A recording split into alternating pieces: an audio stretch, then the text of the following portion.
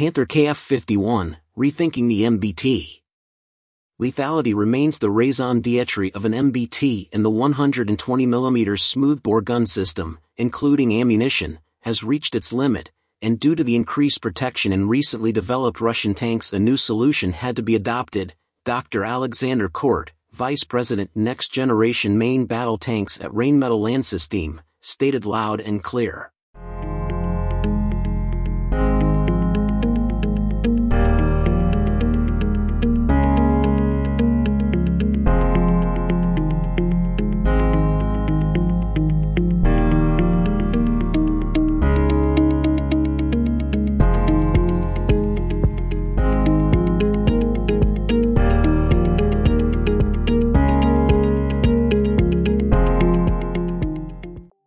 The same is true on the protection side, especially now that loitering munitions, LMs, have become a dominant presence on the battlefield, together with other dive attack weapons. It is therefore mandatory to rethink survivability. The tank reconnaissance role must also be strengthened with the adoption of nowadays technology, Mr. Kuhrt underlined, mentioning the Carmel experiment in Israel as an example. Commandability is an issue that appeared recently, since networking allows to distribute all available information and data, something that will be further enhanced by artificial intelligence, AI, and designing current system in an AI-oriented way is a must to fully exploit those new capabilities, Rheinmetall considering that in this area it can add extra combat value compared to existing systems, Mr. Kuhrt explained, adding. The events of February 24, 2022 further increased the focus on heavy formations and MBTs in particular. However, the Panther/KF51 design was initiated much earlier, between 2018 and 2019, the main gun development having started even earlier, in 2016, and since then it was designed for peer-to-peer conflicts and to protect the Atlantic Alliance on its eastern flank. Although designed for the new Cold War scenarios, Mr. Kuhrt underlines that the Rheinmetall MBT proposal can be upgraded to be used in other scenarios, such as asymmetric conflicts. Born around its 130mm gun and to operate in combined arms formations, the Panther electronic architecture is capable to act as a multi-domain hub, according to Rheinmetall, being the most protected element in the front line. Cost was another key design parameter, the company aiming at providing an affordable solution to its potential customers, breaking the cost increase trend. We also offloaded supporting capabilities, for example air defense, potentially to unmanned ground vehicles that will form part of the combined arms team. A modular design based on pods was also adopted, to allow for example LMs to be used, possibly by a supporting tank not engaged on the front line, Dr. Alexander Kuhrt continued, stressing also target handover capacities, supported by onboard micro-UAVs for close reconnaissance.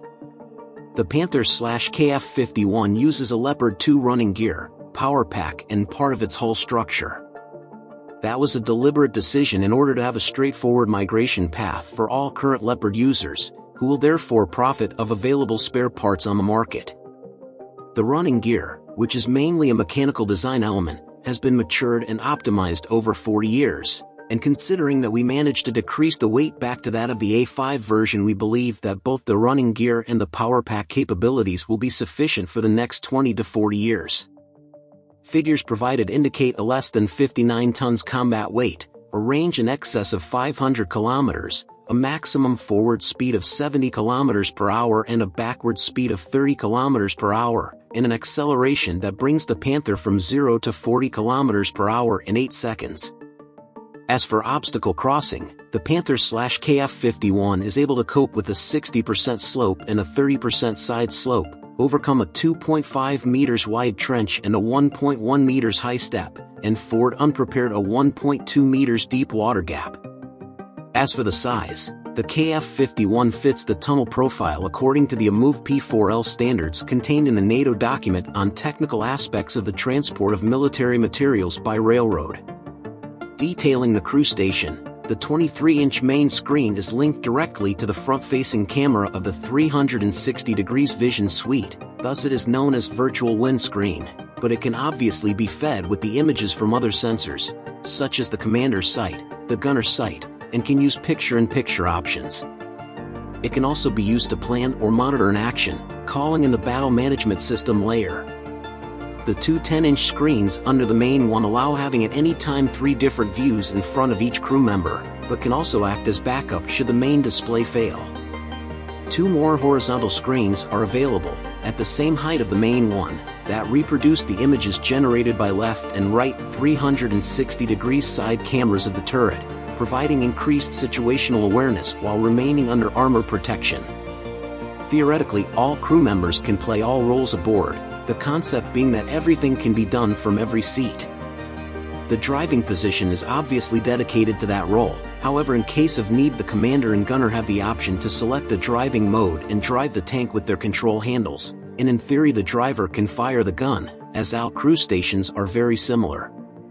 Although the primary viewing assets are the displays, Rheinmetall gave the option to all crew members to keep optic periscopes, so that if the power goes completely off they can still look outside.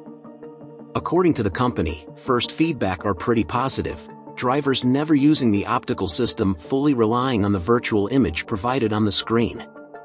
For Panther as it stands we have selected what we believe is a good mixture of innovative and key enabling technologies that goes along with proved and mature systems and capabilities we already have in the company, to make sure we have a fieldable system in a very short time frame, while maintaining a growth capability for the next decades, Dr. Alexander Kuhrt said. Being the Panther/KF-51 a digital system, Rheinmetall used simulation in the design process and by doing so it is inherently developing a simulator as it goes forward. So when the system design will be frozen the simulator will be available, as well as training concepts, Mr. Kuhrt explained, adding that having common crew stations will make it easier to generate, build, and maintain simulators, compared to current simulators that are mechanical replicas of the systems, although some mechanical elements will be required, this being already done with the Lynx launch customer. The same applies to the enhanced condition monitoring, the fully digital platform making engine, sensors, runtime, default testing data available, that are fed into a central database connected to customers' logistics systems, the fleet support system being currently at prototype stage for an existing customer. The same will be done for the Panther/KF-51. Looking at the Panther project, Dr. Kuhrt stated that in some areas things are less clear than in others, and specifically this happens where the final customer has a greater influence, such as BMS integration, radio integration, adding or not an RCWS, and so on. These are the areas where commonality with the customer's fleet come into play, and these are the areas where we design the system to be modular and able to comply with customers' requirements. The Rheinmetall Landsysteme Vice President Next Generation Main Battle also said that the company is in discussion with a number of countries to determine specific Panther configurations, so the situation should become more clear in the coming months, adding that a potential launch customer will be on this continent. Considering the numerous nations using the Leopard 2, it was said that there is an upgrade path from Leopard to Panther because of commonalities in certain areas in the chassis, although EDR Online understood that of course the aim is to produce new platforms. The Rheinmetall considers there is a market of 500 to 800 units within 2035, and between 5,000 and 8,000 units after 2035. We are reasonably confident over the near term, and this is backed up by the studies that independent agencies conduct on yearly basis on upgrade and replacement programs in Europe, he added. Closing remarks were referred to the MGCS. We don't necessarily see the Panther as an MGCS competitor. We consider that for some countries it is a bridging technology, as it contains technologies that we are also putting forward for the MGCS. Among those we propose the future gun system as well as some elements in the protection area and some automation bricks. But we certainly see a market beside the MGCS. Panther KF-51. The Panther KF-51 is a German main battle tank, MBT, that is under development by Rheinmetall Landsysteme, part of Rheinmetall's Vehicle Systems division. It was unveiled publicly at the Eurosatory Defense Exhibition on June 13, 2022. KF is short for Kettenfahrzeug, i.e., tracked vehicle. The KF-51 is based on the hull of the Leopard 2A4. A new turret is to be mounted on the Leopard 2, the main gun is an auto-loaded 130mm caliber. On December 5, 2022 Rheinmetall announced that it plans to mainly target existing Leopard 2 operators with the KF-51. Development. Rheinmetall began the development of major subsystems related to the Panther in 2016, with system-level design commencing in 2018. The Panther has been developed as a private venture by Rheinmetall to demonstrate by 2026 the potential for increasing the lethality, mobility, survivability, and networking capabilities of MBTs without incurring a significant increase in weight. To reduce the weight of the Leopard 2A4 platform on which the development vehicle is based, Rheinmetall prioritized active over passive protection. Further developments under consideration for the vehicle including measures to make it more environmentally friendly during peacetime operations, the installation of a more powerful and more efficient power pack, the integration of AI into the fire control system to enable automated target detection and identification, mounting an unmanned turret on the vehicle, and the creation of an unmanned version of the Panther. Efforts to make the vehicle more environmentally friendly could result in an alternative hull being developed for the Panther. Ukraine. In February 2023, Rheinmetall revealed they are in talks with Ukraine to export the KF-51. Company CEO Armin Paperger said the first delivery could be in 15 to 18 months and suggests a factory in the country could be possible. Rheinmetall believes a plant in Ukraine can be built for around €200 million, which could produce up to 400 Panther tanks annually. It would also need to be protected against air attack from the ongoing 2022 Russian invasion of Ukraine. Design and mobility. The KF-51 is based on the hull of the Leopard 2A4, thus, it has a conventional layout for an MBT with the driver at the front, the fighting compartment/turret in the middle, and the power pack at the rear. The driver is seated in the front right of the hull and is provided with a single-piece hatch above their position in the roof of the glassy plate. A separate crew station can be provided in the left front of the hull for either a dedicated systems operator or a unit commander. Color cameras for the driver are installed in the center of the front and rear of the hull.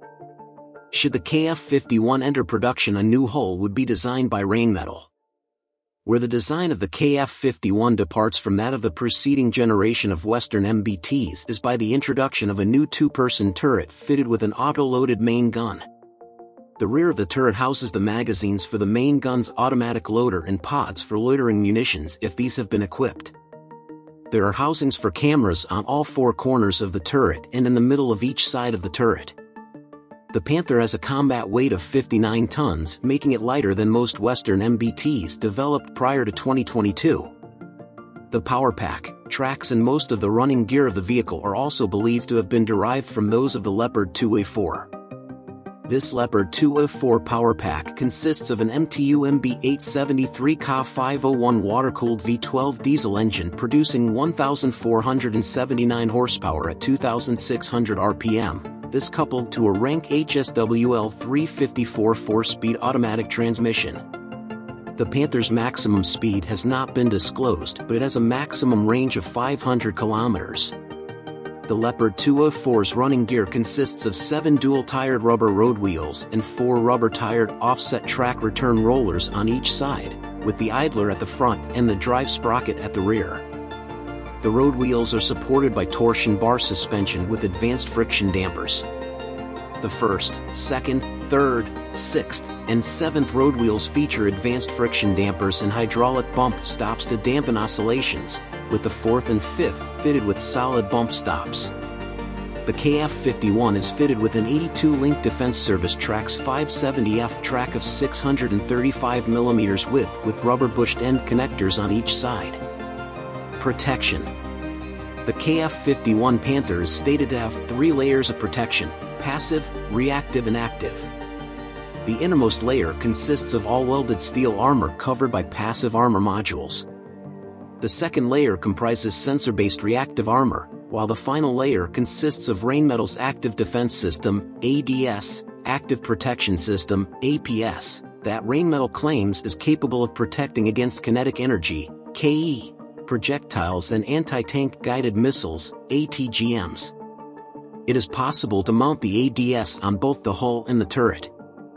The Panther is fitted with 8 Rheinmetall Rapid Obscuring System, ROSI, smoke grenade launchers mounted in staggered rows of 2 behind the central camera housing on each side of the turret. It is possible to integrate sensors into the Panther that can detect the launch signature of ATGMs and unguided anti-tank rockets before cueing the vehicle's crew towards the threat or launching appropriate countermeasures. The Panther can be fitted with Rheinmetall's Top Attack Protection System, TAPS. This comprises a hard kill element in which the coverage of the ADS is extended to the roof of the platform to protect against both ATGMs and unguided anti-tank rockets launched at high elevations, as well as a soft kill element that aims to protect against threats such as loitering munitions. Armament. The primary armament of the KF-51 is a stabilized Rheinmetall RH-130L/51 130mm smoothbore gun that can be elevated from -9 degrees to +20 degrees. Rheinmetall claims that this is capable of delivering between 18 to 20 megajoules, 13 million to 15 million foot-pounds force, 20 mJ equals 4.8 kg TNT, of energy onto a target, and that it has a 50% longer effective range than Rheinmetall 120mm tank guns. The RH-130 can fire armor-piercing fin-stabilized discarding SABO, APFSDS, ammunition, programmable air-burst high-explosive, HE, and practice projectiles. The gun is fed by an auto-loader that consists of 2 revolving drum magazines with a capacity of 10 rounds each. During a test firing in April 2022, the RH-130 mounted on a test rig was able to fire 3 rounds in 16 seconds, though this included the time to perform safety checks. 2 hatches are located in the turret sides to allow the autoloader's magazines to be replenished within 5 minutes. An option is available to carry an additional 10 rounds on the back of the vehicle outside of the hull and turret. Secondary armament consists of a coaxially mounted 12.7mm machine gun. A remote-operated weapon station, RWS, can be mounted on the rear of the turret roof to provide close-in defense and a counter-unmanned aircraft system, CUAS, capability. An option for this is the Rheinmetall Natter, which can be armed with a 7.62mm gun that can be elevated from -15 degrees to +85 degrees. When thus armed, it can carry 2,500 ready rounds. The KF-51 can be equipped with the Hero 120 loitering munition system.